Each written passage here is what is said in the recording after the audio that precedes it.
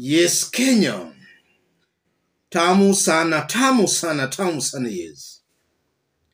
Today is the second day of Azimio's 3-day mass action, and already we are receiving very interesting clips across the country of thousands of Kenyans who turned out to demonstrate, some of which we are going to share with you in our subsequent videos. In this video, I want us to have a look at an incident that happened today during demonstrations in Makueni County. And the story has been captured by the Star. We know where the Star actually lies. Star, police officer arrested for allegedly participating in Makueni demos. The suspect has since been placed under lawful police custody. And if you have a look at the police report, please be informed that an officer of this command was arrested today, the 20th day of July 2023, along Mombasa-Nairobi Highway at Emali, talking to a group of young men who were blocking the road and throwing stones at motorists. The said officer was also seen by his colleagues yesterday, 19/07/2023, being among the rioters who were pelting stones at Emali police station and police officers. A police report seen by the Star, dated July 20, 2023, read in part. So in short, the Star is reporting that today in Makueni, Emali, a police officer was participating in the demonstrations today, Emali, Makueni County. And the said police officer also yesterday participated in the demonstrations. I want us to dig deep into this for Kenyans to understand what's going on behind the scenes. If you are watching us but you have not yet subscribed, subscribe, give this video a like. Yes, what's going on here, ladies and gentlemen? A police officer participating in the demonstrations, and that's not the only incident we have so far seen. Even yesterday, it's alleged that another police officer, through his TikTok account, also exposed to Kenyans what is going on. Have a look at this short clip before we continue. Mwambie vae helmet. Si tuko station. Dialogue. Dialogue tu ndio itawasaidia. Watu wamekasa. Ama dialogue ifanyike. Dialogue tu. Ile ya kusema. Zakayo must go. Zakayo must go. Ruto must. Hey. Kindiki joint. Kindiki kwenda huko. Imagine kila mtu anasema Ruto must go. Comment. No dialogue. Baby man, poa sana. Zakayo ende. Hey, Ruto must go. Unaona?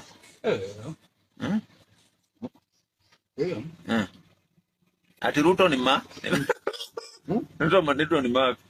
Kila mtu ni nani? Haya. Mimi venye nasoma comments. Yes. That was yesterday.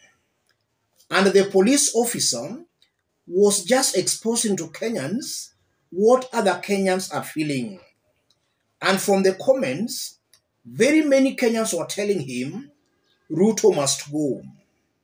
And that's what angered the police service, who felt he was exposing the unpopular William Samoei Ruto. And now today, we are seeing another police officer being alleged that he participated in demonstrations in Makueni. What's going on here, ladies and gentlemen?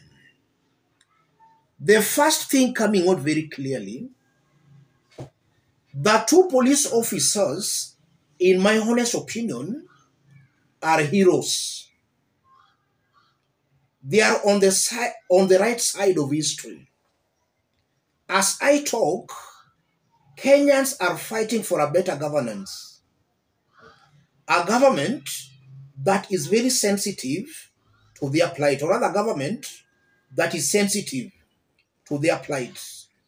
Something that is lacking in the current government. The current government is not sensitive to the plight of Kenyans. The current government is also coming out as rogue. When you see top government officials and leaders threatening assassination against some leaders, and the top leadership is quiet and even supporting them, that confirms Kenyans are dealing with a rogue government. So Kenyans are calling for a credible government, a government of integrity. And these two police officers, they might be of the same opinion, and they are actually on the right side of history, in my honest opinion. And then secondly, that confirms that the top leadership in the police service are not inspiring some discipline. If the top is rotten, the tail cannot be fresh. We are meant to understand and to believe that all this hooliganism we are seeing during Azimio's demonstrations are being planned at the top. And even some rogue police officers have been given express authority to use live ammunition on demonstrators. So it's coming out very clearly that the top is rotten. And once the top is rotten, it cannot inspire confidence and good morals and even conduct to the junior officers. And in this case, the two officers, in my honest opinion, have committed no crime at all. In fact, they are speaking. If at all it's true, then they're just doing what the majority are actually yearning for. And in terms of integrity, if in fact Kenya is currently divided into two camps, we have those who are for integrity and those who don't care about integrity. So a police officer, in my honest opinion, following the instructions being given by this government, that to me is a wrong police officer. A genuine police officer should not be following illegal orders being given by some illegal entities in the government.